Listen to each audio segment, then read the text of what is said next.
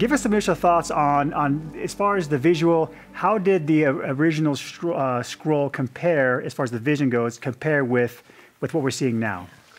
Okay, there's actually a couple of interpretations. Okay. The interpretation that most readers of Revelation get is that we're talking about a book. Okay. And you could just open a seal and get to a certain part. That is clearly not the case. It was definitely a scroll. The word used in the Greek text is biblos, which means scroll. Okay.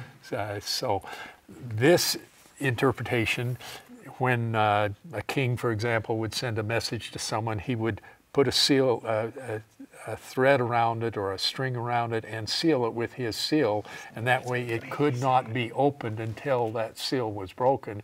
And if the seal were broken, then you couldn't rely upon the message that was in there. Okay.